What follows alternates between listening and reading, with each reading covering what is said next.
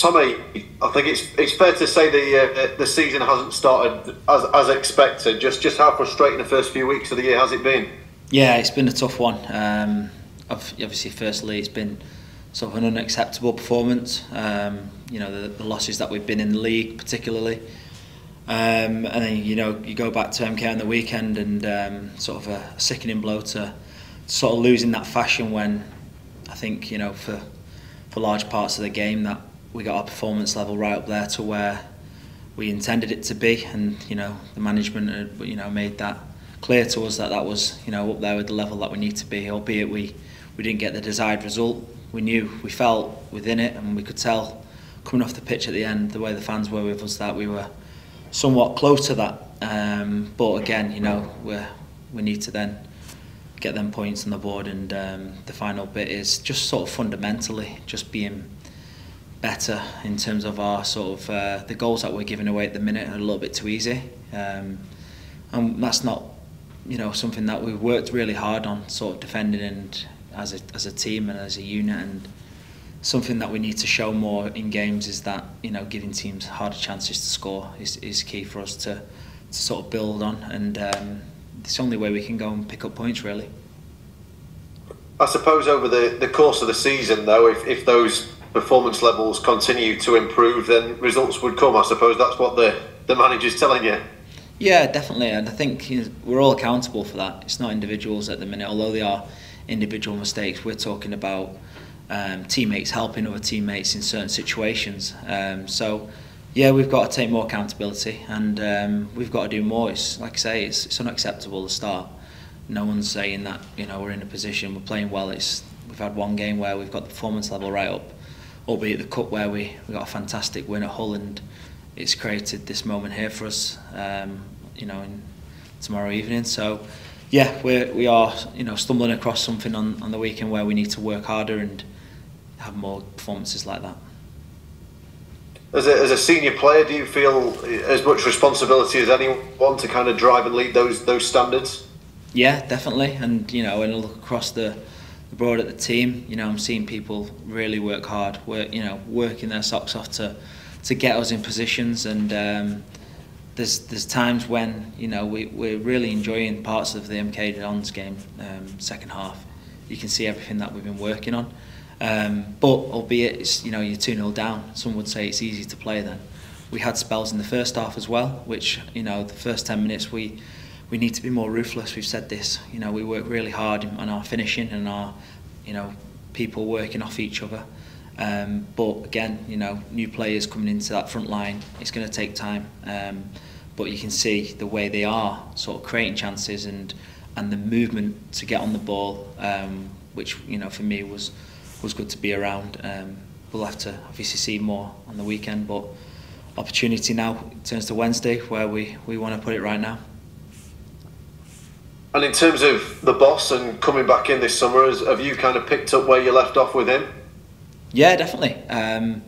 Sort of always building on a relationship where, first and foremost, I know a fair bit about the gaffer before he came in, so I could help the players who were always sort of a little bit nervous with any new manager coming in. They want to know as much as they can. Less of a surprise is best, but the manager does like to work with surprises at times, which is hard for the players because he also throws me off with things. I think that's the key to it, and keeping people on their toes, and training always has to be like that. You can't expect things always. But yeah, so it's been something that I've been wanting to learn from him and Cliff as well, and obviously the rest of the staff around it. It's certainly at my age, you start to see things differently, and you start to ask different types of questions that it'll hopefully accommodate me in years to come when I take on a similar role. Has he changed much in the few years that he's not been at the club?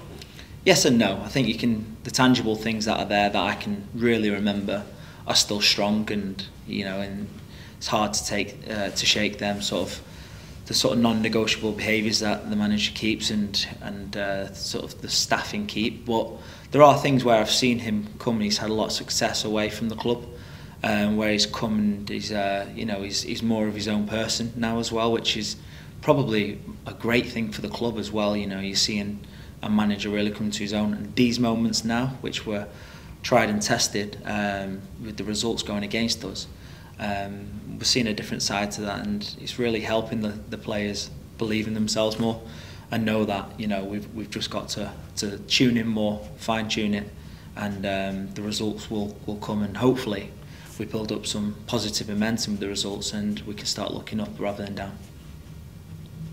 Because clearly you've talked about the start of the season being unacceptable from a results perspective, but having worked with him before and knowing what Grant's done during his career, have you got no doubt that he will get it right in the end, however long it takes? Yeah, he's really positive in that fast. You know, he wants to create the best environment for players to go and play, but there is a sense of accountability, not just with the older players and younger players, but you've got to look at the results, and you've got to, you know, we've said about the mistakes that have been made in games.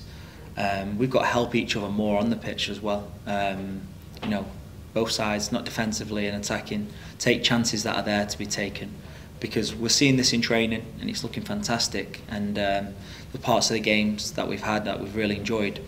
But we need to score more, we need to create more chances. We've said that, you know, this is a season where we want to get fans off their feet. You know, we're seeing the numbers come in, which is fantastic for the club and fantastic for the players. We've got to keep them there now. So they've been very patient with us. Now we've got to repay that. Hopefully Wednesday is an opportunity where we can do that for them, and it's building up like that. There's been a real, you know, excitement around it for me personally and the players. You know, hearing the tickets that have been sold, and you know, there's something there that you only get with cup games, which is fantastic, and it's great to be part of. Yeah, big crowd expected. Is it going to be a welcome distraction in a way? It's another game. It's another opportunity to sort of stamp our authority the way we want to play. We're still, you know, we say this, that we are still a team that's in process, but that doesn't. It's not an excuse. That's an opportunity for me. And this is another game against, you know, an excellent club, huge club, where we can come and create, you know, some great history here. So yeah, we've really focused. We're dialed in. We're just trying to sort of make sure that we are, you know, ready for this one, and had a good day's training today. Yeah, and hopefully we're ready for it. Is the pressure off? Does that help right now? A bit of a different competition and a different approach? Yeah, I think it depends on the mindset you go into the game. There's pressure for every game, but you also got to go in there with a little bit of calmness and composure, because, you know, the games that we have played with composure and sort of a blue head and been really relaxed, that we've actually performed to our best in them games. Particularly sort of second half against MK, it just seemed like it was one of them games where everybody wanted the ball, everyone received the ball well, and we've got to have a similar performance to that. The energy levels will have to go up. You know, you're playing a Premier League club, you know, that's the way it goes. We'll know that, and we'll match that on the day. We'll judge that on the day as it comes. So yeah, it's just one of them where for now we have to just play with what we've got, play within what we've got, and really give the best account of ourselves on the day. Finally, Tommy, how pleased were you to see Richard Wood arrive this summer, now that you're a mere youth within the squad? Yeah, it's nice. It's good. I mean, I always welcome the experience, but the more the character is key to me. It's not the age of a player. It's often spoken about, but we've got some great players across the board, different levels, different ages, that got great character now. So for me, it's somebody that he's put his stamp on the team straight away in terms of the organisation. He's a great leader, and you can see that, you know, from a mile away. But you know, them sort of soft skills that he's got to communicate with the players, the younger players, and bring them along has been key. And I think we'll see sort of that going into them times when the games are sort of really thick and fast, and maybe sort of October, November time. So no, he's been great. He's been a great addition, and we obviously want to enjoy the good side of winning together, and we've not had too many of them, so let's see how we go with it.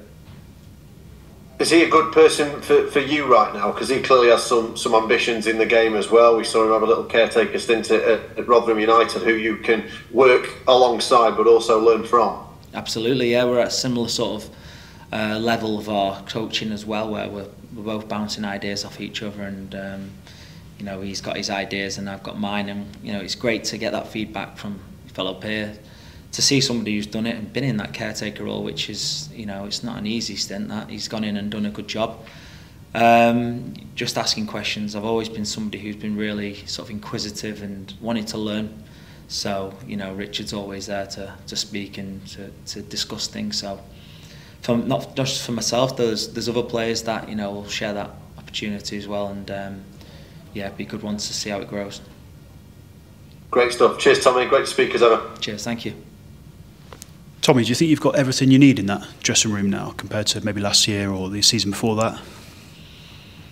It's hard to say. I think it's a hard question for me to answer because, as a player, that you sort of trust that the club have got the right resources, which we have, and everything seems to be shaping up the right way for the trust not to be down to the players, but the management to make the decisions on team selection and the squad selection, if you like. When you look across it pre-season, we had some great results, some different results as well, but we also thought that this club has a real unique sort of niche of bedding a team of players, a large number, really fast into its squads over the years. Historically, we've done really well, and we've obviously got off to a bad start here. But for me, you look at individually, and I'm more than happy with some of the ability that we're seeing. Second bit is how can I not just as a player but try and encourage more, and as a teammate get the best out of each other, and we'll start to see that hopefully when we start to win games and we start to enjoy the performances of an MK when it finishes with 3 points and the fans are more happy with that then. Yeah, for yourself, I wanted to ask you, it feels like you're hitting a bit of form personally. It's just sort of sticking with it, It's hard to sort of enjoy a game when you're losing. Everyone will say the same. I've always sort of stayed real balanced with my emotions and things, so I very rarely celebrate the highs, and I don't get too low on the lows, so I need to stay sort of level-headed through the moments, and I think that's the best form of leadership for a young group. They need to see, there's a standard to where we want to be, and right now we're way off it in terms of the league, and we'll be in a position where we are winning games. I have no doubt in that, full confidence that this group of players will achieve that at some point. We just need to start that now. But yeah, personally, it's a case of just sticking with these moments, and taking the next game by as it is, and we have an opportunity to put on a display tomorrow, and I'll work really hard at that. So personally, do you feel you're hitting a bit of form? It's hard for me to say form because our sort of league form is so poor.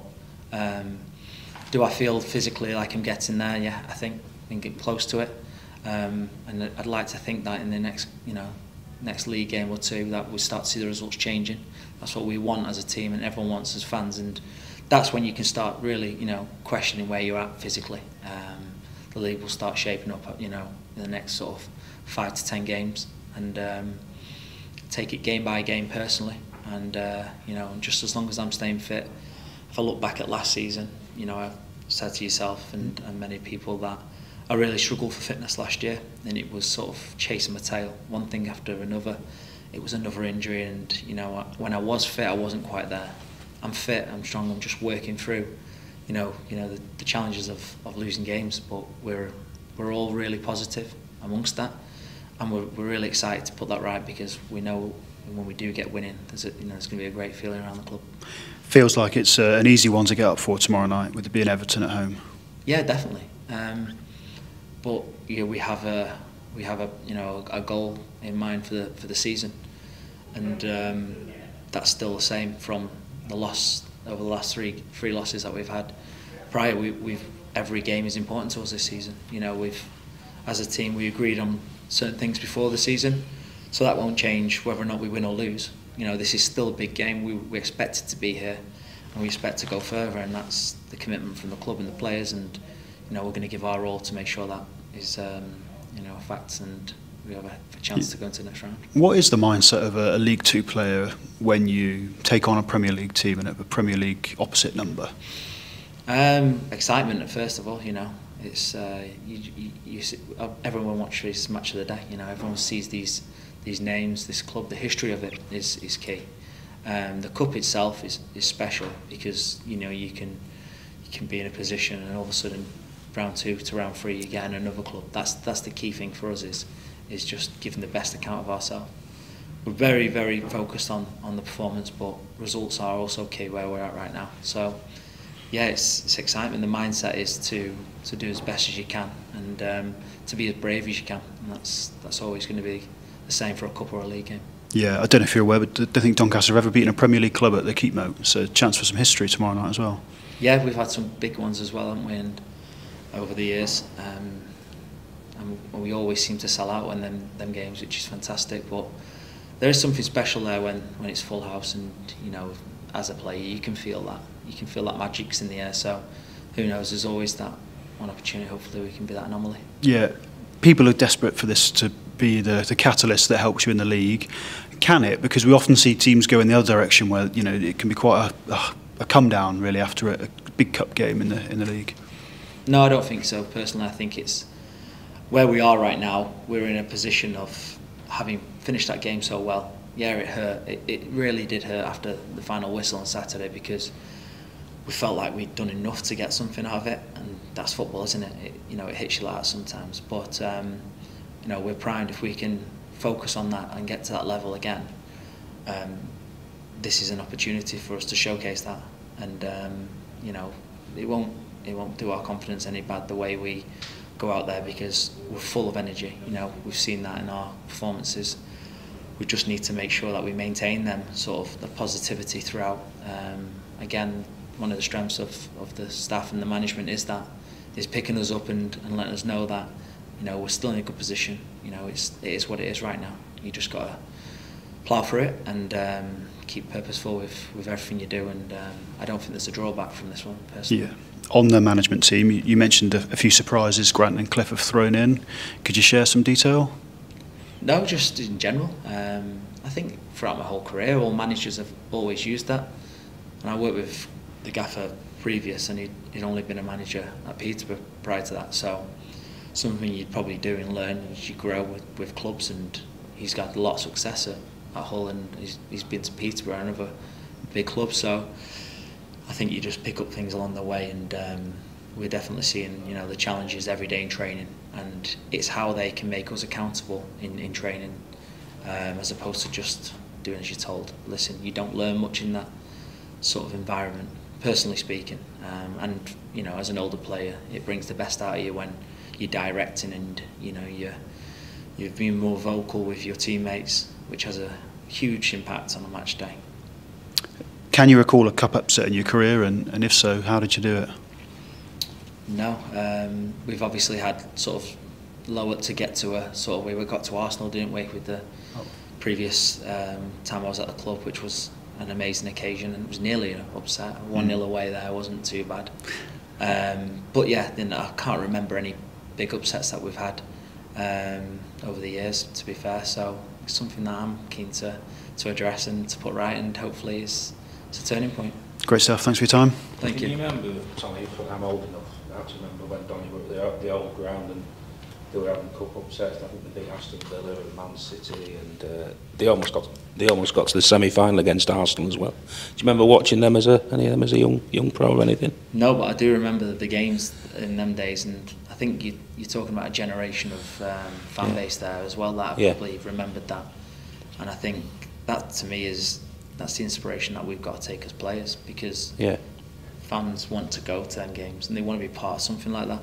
So just going back to your question, can we create that now is key. And it's every player's going to sit here and say that, but I know what you mean. If we want to reconnect the city and take this club further, that's the sort of history that we have to create. And I think everything's in place. Looking at the squad and the management, we've got an opportunity here, and it's going to take real brave performance, and let's go and do it. It might come at a good time as well. You're a little bit started out slowly, a little bit down in the dumps. This could come at a decent time for you, couldn't it? Absolutely, yeah. And again, we're not going to settle for a good performance, but we know what a good performance can do.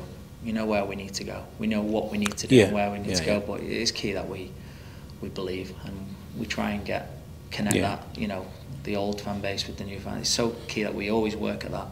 And this is a great opportunity.